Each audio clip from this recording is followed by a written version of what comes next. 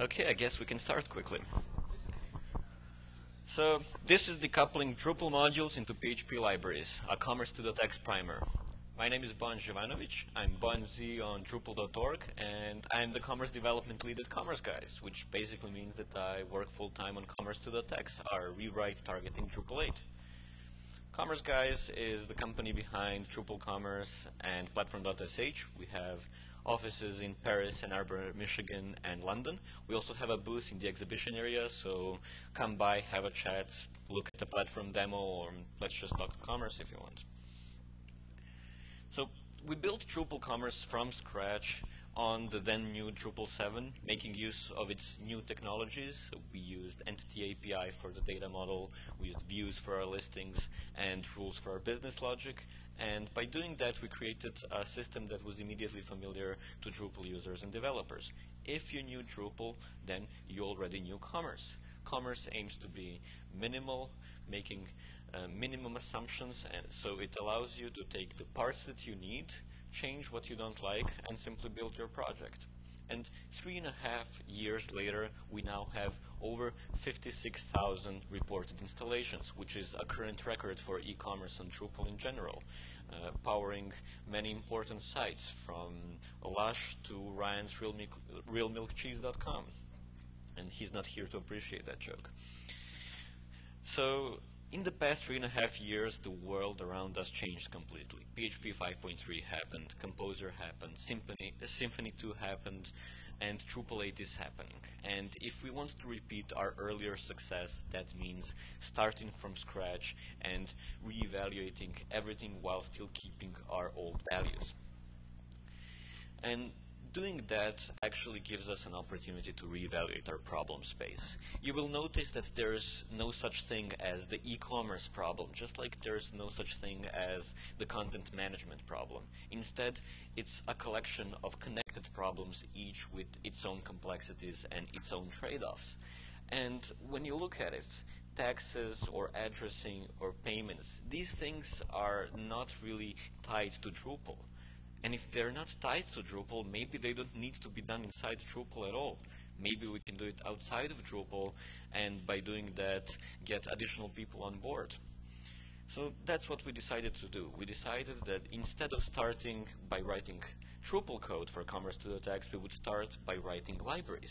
Then Commerce to the Text would depend on these libraries and pull them in via Composer, and that's it.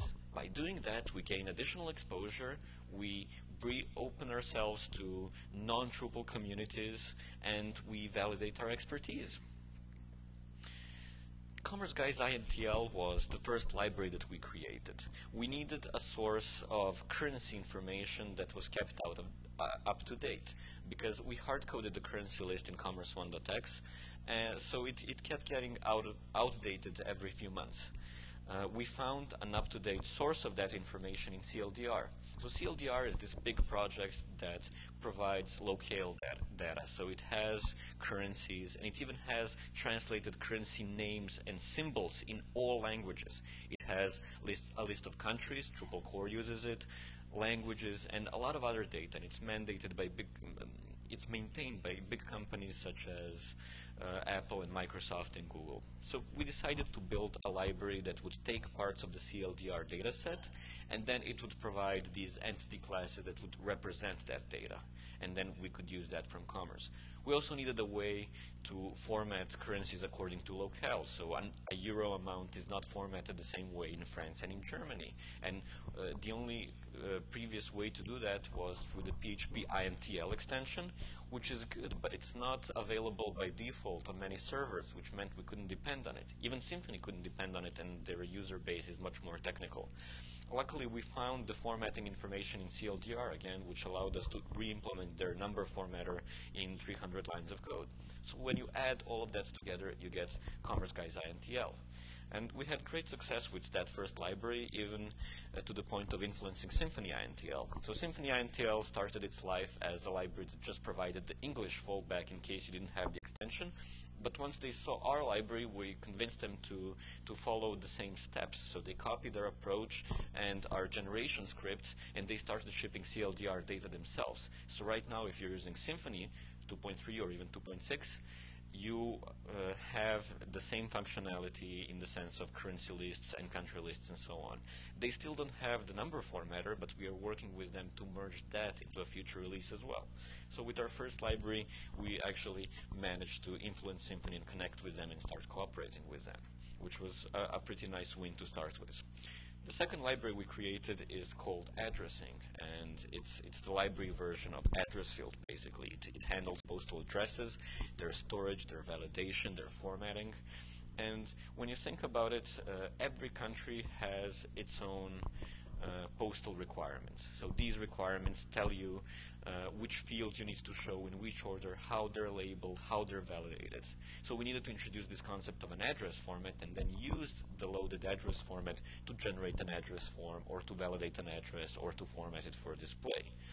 Of course, this also means that the library needs to have a data set to be truly useful. And luckily, we didn't need to create such a data set because we found it in Google. Google created a data set for 200 countries along with their lists of administrative areas because they needed it for Android. So we contacted them and got their permission to release it under the MIT license. And by doing that, we created a truly unique PHP library, which got over 300 stars in 1 week, so it made us the trending developers in all of PHP on GitHub, and it connected us with the Cilius project, which aims to create an e-commerce solution on Symfony 2.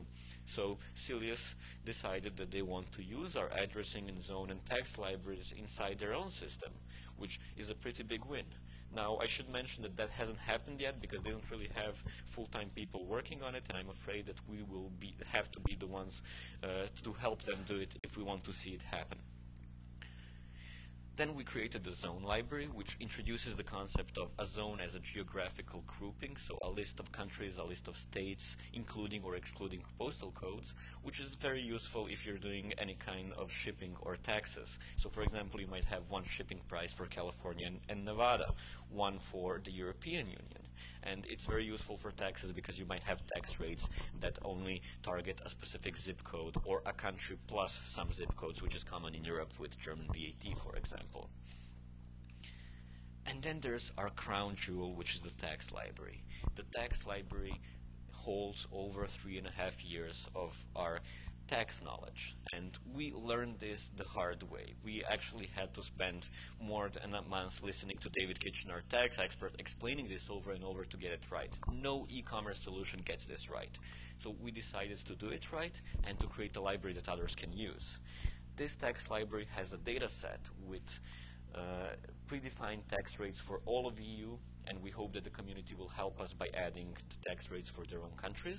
Then it has a really smart data model that takes into account the tax rates can change, so they need a start and end date.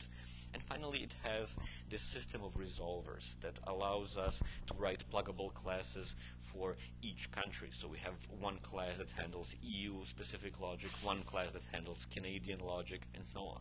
And these classes can be unit tested, and they handle the differences between B2B and B2C, physical and digital products, and all of the other complexities that we can think of. And this library really attacks the whole issue of EU VAT changes that target people who do digital commerce. So from 2015, you need to start charging the VAT of the customer, and this created huge ripples in the community. We addressed this with the library, and by doing so, we did not just get the attention of other e-commerce solutions that are open source, but we also got the attention of SaaS solutions. So FoxyCart, which is a hosted e-commerce solution, is now using our tax library. And Kong, a British SaaS solution, is also using our tax library. And because they are using that library, they found bugs in our tax rate data. They found edge cases, and we fixed that, and together we made a lot of progress. I'm really, really happy about that. And more will come. We are working on libraries that are around pricing, so the interaction between taxes and discounts, payments and shipping, but that's not important. The point of this is that we now have enough examples to look at the actual problem space of creating libraries and what can go wrong. Of course, before we do that, we need to ask ourselves, why should we go through all of this effort in the first place? Well, first, it's a good chance to re-examine your problem space. If I'm writing an addressing library, then I'm suddenly thinking about the addressing problem. Where does it start? Where does it end? How do I need to solve this properly for my library to be truly useful? So I don't really have a chance to do it in a half-baked way like I might do if it was a part of a much bigger application. Of course, for us, one of the main reasons is that you get additional exposure. Suddenly, many other communities are using Commerce Guys libraries, which means that I can tell them, if you like this, there's more where that came from. And it also means, of course, additional developers and additional help, additional people coming to Drupal Commerce. It gives us a chance to validate our implementation.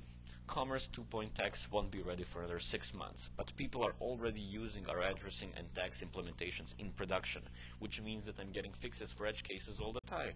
Someone will open a PR saying, your postal code validation is not precise enough in China for Taiwan.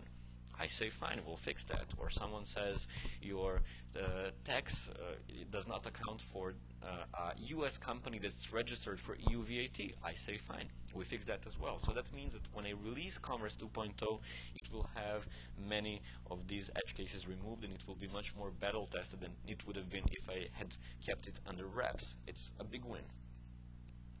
And you get more maintenance help. You will notice that these are hard problems. Maintaining address formats for every country, maintaining tax rates for every country. It's a really big maintenance burden, and no one really wants to help because, as I said, that's the most boring part of e-commerce. But if I gather maintainers from other communities, if I work with the silliest maintainer and other maintainers, then maybe together we can solve all of these problems and just leave more time for solving the fun problems. And finally, it allows you to backport this logic easily because the library is isolated. It means that I can plug it into Drupal 7 or Drupal 8, into a Symfony app, wherever I am, whatever kind of a project I'm doing, I can count on my code, which is also a good thing to have. The not-so-hidden cost of this is time. Remember how much more time it takes to create a contrib module versus just doing something for your own site. Well, the same kind of a trade-off exists between creating a module and creating a module and a library. For us personally, it's been months of additional development. We would have had a beta of Commerce 2.x if we hadn't gone the library route. But as I said, for us, the additional exposure was worth it, and it was something we really wanted to do all along. One cost that's a part of it, well, let's break down the time cost. The first problem, of course, is learning how to make the library in the first place. I can help with some of that. The other problem is the fact that you're looking at more edge cases and solving the problem in a more complete way. Also fine. But the third problem is that your library needs to appear native to developers of all kinds of systems. So a Symfony developer, a Laravel developer, a Drupal developer, all of them should find your library easy to use and integrate. Code should not be weird just because it uses an external library. If it is weird, then you've already lost because the developer experience has suffered. So doing this is actually hard. You need to think about all of these systems and all of these developers and how they're going to perceive your code. And we'll look at some tips and tricks on how we can actually solve that. Let's look at how a library looks like. Let's say I want to represent currencies. So I start by creating a currency interface. The currency interface describes how a currency behaves.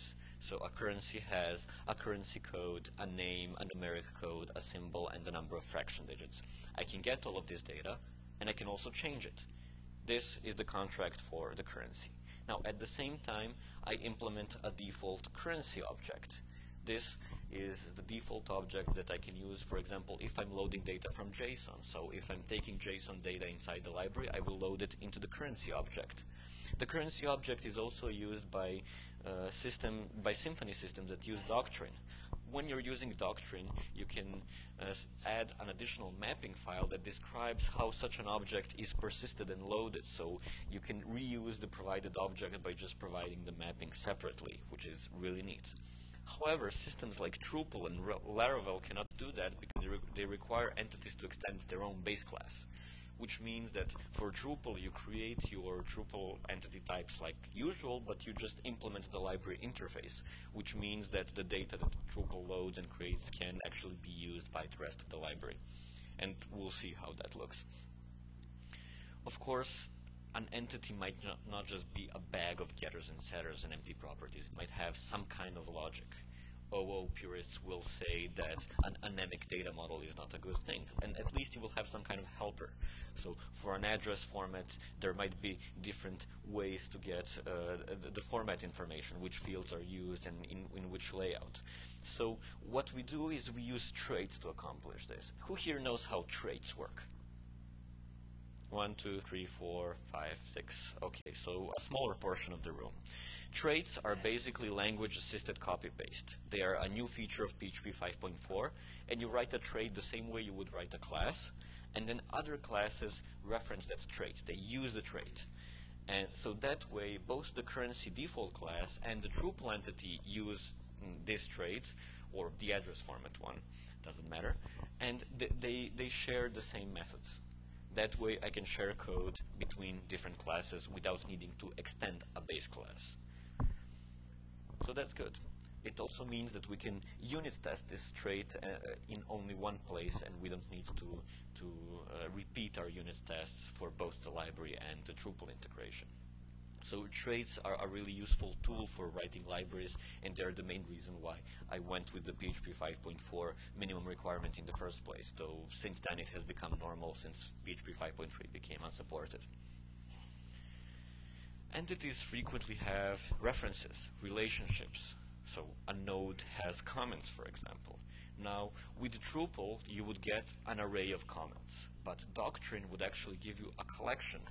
Now, a collection is an object that behaves like an array, but since it's an object, it means that you can lazy load stuff. So the collection can load each comment only when you first access it, which is a really great performance optimization. Now, luckily, Doctrine collections are a separate project, a separate repository that has only 2 classes with 200 lines of code, maybe less. So you can easily pull in collections inside your own library, which means that you can make your own code in the library more elegant, and since you are using Doctrine collections here, it means that Doctrine can still use your default data model without changes, so it can use your class with the separate mapping. So that's really a useful trick, and it doesn't really affect your Drupal implementation, it just means that you're more accessible to Symfony people. Once we have entities, we need a way to load them. In Drupal 7 terms, that means having a controller class. In Drupal 8 terms, it means having a storage class. The outside world calls this a repository. So that's how we're calling it here. And if you look at this code, it's a repository interface that loads one or all address formats. And that's all that we need to know. And then we can provide a default repository implementation that loads data from the JSON that ships with the library. But then Drupal can have its own implementation that loads entities, and you can introduce a caching layer or anything that you want. And of course, finally, now that we've described our data model and our data set, our library actually needs to do something. It has some kind of business logic, something that it's doing. We call this logic in these kinds of objects services. And when you look at them, they're just dumb objects. There's nothing special about them. They specify their requirements in the constructor. They don't assume the presence of a dependency injection containers. It might be used, or maybe the dependencies will be passed manually. So look at a zone matcher. It requires a zone repository, which will be used to load all available zones. It type hints the zone repository interface, which means it doesn't care which repository it's getting, the Drupal one or the library one, from JSON or from the database as a source. It just wants some kind of a repository that can give it zones. And then it has a match method which will load all of the zones and match them against the provided address. So simple. And all of our services work the same way. Simple, small objects that do one thing and do it well. Validating an address, formatting a price amount, deciding on a text type, resolving a zone.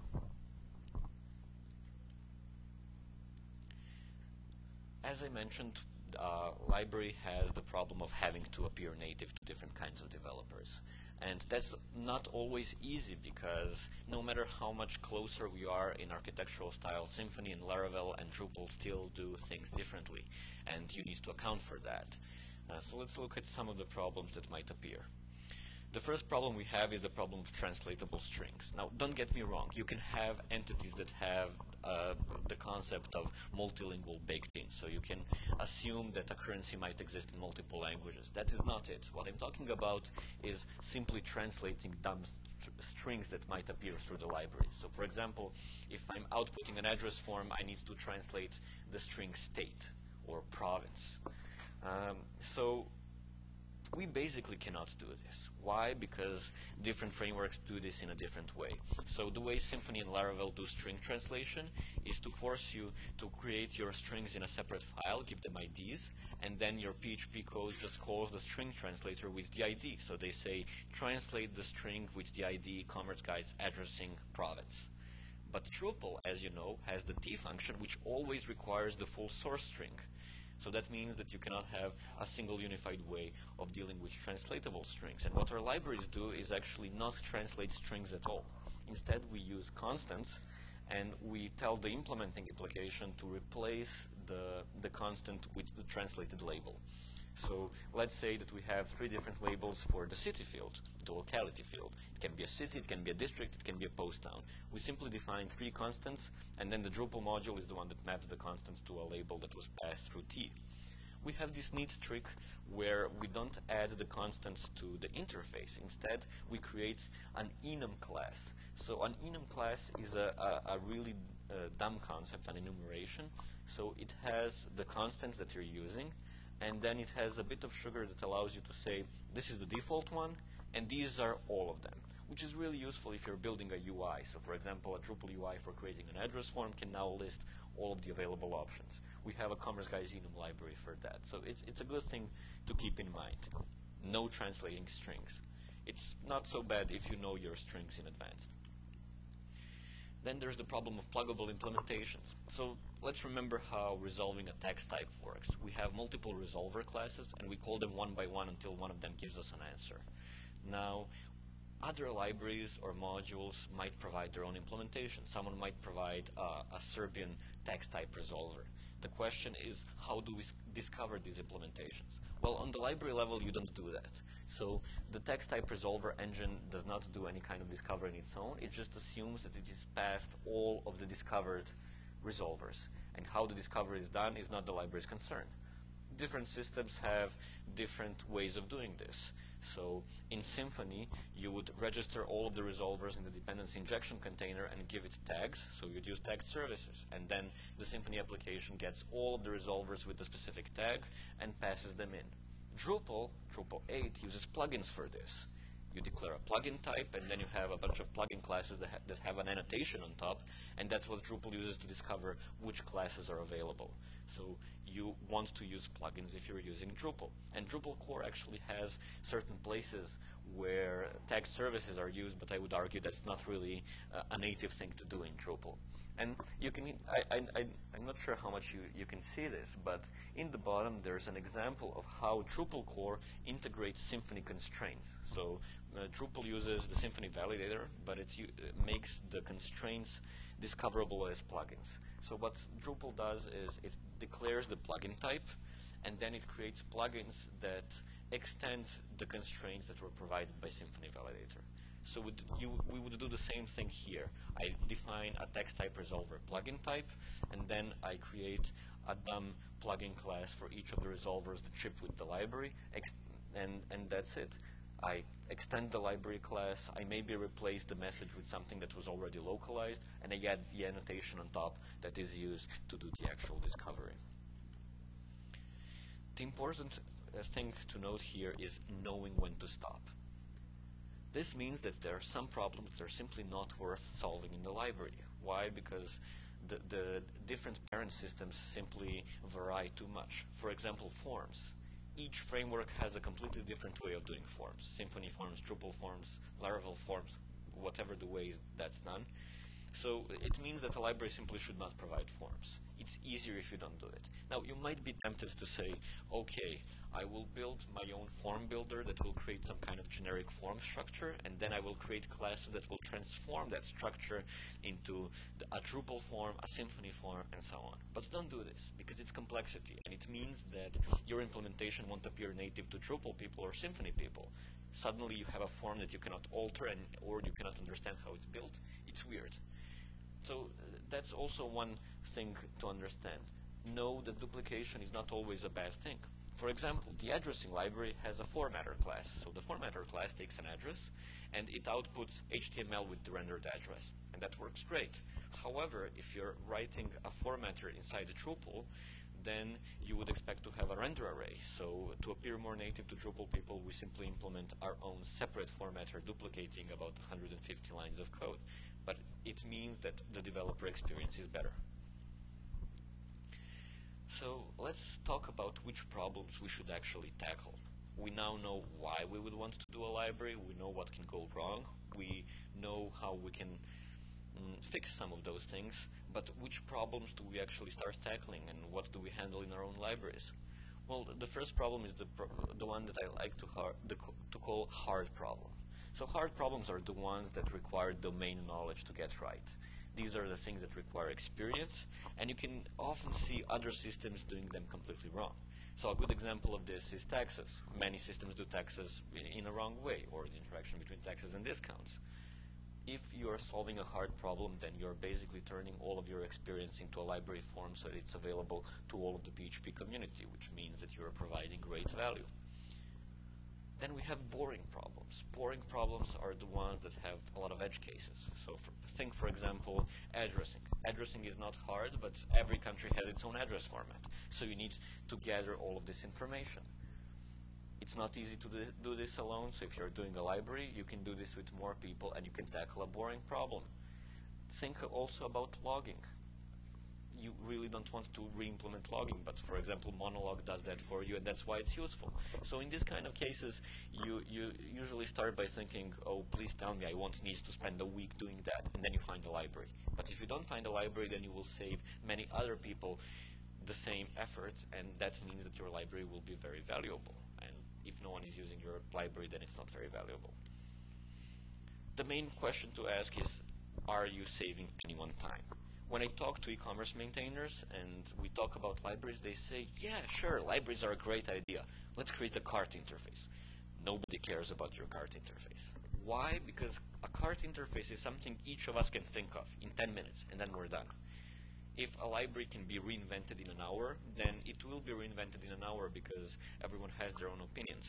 If you want your library to be widely used, and if you want to go through all that effort, make sure that it's saving someone days and weeks and months of effort. That way, it's more bulletproof.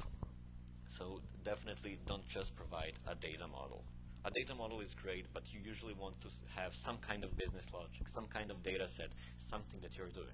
And we'll look at Drupal examples in a second. Yeah, that second has passed. So let's think about what we can decouple from Drupal and release to the outside world. It's a big conversation to have. I only have my own personal opinions, so I cannot really provide definite answers. But for example, there's Migrate. Migrate is an awesome tool that I haven't seen anywhere else. Many projects would benefit from having Migrate, having that kind of pluggable architecture that really allows you to load, extract, transform the data, and do what you need. So I think there's great value in providing some kind of an ETL library like that. Then there's our darling views. I don't know if you've noticed, but many projects have started to imitate or duplicate views. So in the Symfony world, Cilius has started a bundle that's basically views, and Oro platform, which is this really great business framework that's used to build Akineo and Oro CRM. They are also building their own views thing, and the way they do it is they create the view in YAML, and then they load that YAML and they build the HTML from that. But it's not as dynamic, and it doesn't have the architecture of Drupal views because we've spent so many years perfecting that. So if we could actually spread that kind of architecture with pluggable fields and displays and extenders, that would have great value. There are many other examples. we can talk about it. I mean, for example, we are talking a lot about how Drupal 8 has this insanely great rendering and caching with this kind of intelligence that other systems don't have, always knowing what is cacheable and what the cache contexts are. So maybe we can export some of that to other communities. The point is in spreading our own gathered knowledge outside of Drupal. Why? Because it simply makes sense. We've already spent the time figuring out these problem spaces, so if we are doing that, we might as well reap some more benefits from that. Just take into account the differences between systems. Drupal is this dynamic, introspectable system that's configuration-driven. Symfony and Laravel are code-driven and static, so that means that you need to think about different expectations. Drupal people want UIs, Symfony people want to write YAML. You need to account for everyone, but if you're smart enough, then your library will hit the sweet spot and it will be truly useful. And I'm looking forward to having this discussion in the community and then figuring out together how we can do this in an easy way. Okay, so we have a good 15 minutes for questions, so let's start the discussion. What did you find confusing, and what are your thoughts on this matter?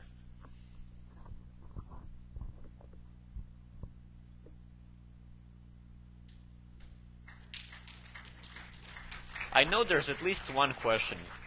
You're just shy.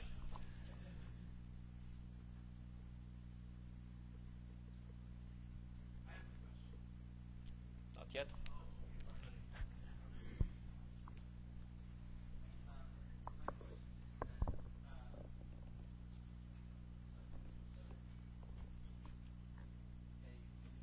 Oh, there we go. Okay, sorry. Awesome. My question is was there a reason why you took the approach of making completely separate libraries rather than the Symfony approach where they created subtree splits that were read-only? What was the decision making behind that?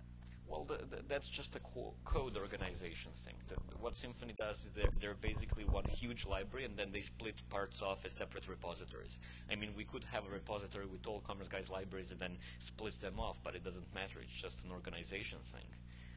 We certainly wouldn't be able to automate splitting off that if it was inside the main Drupal Commerce repository. You need to make the separation between Drupal Commerce, the module, the Drupal application, and the library, which is this small, powerful piece of code that doesn't have any dependencies. That's the trick. Our libraries only depend on each other. They don't have any other dependencies.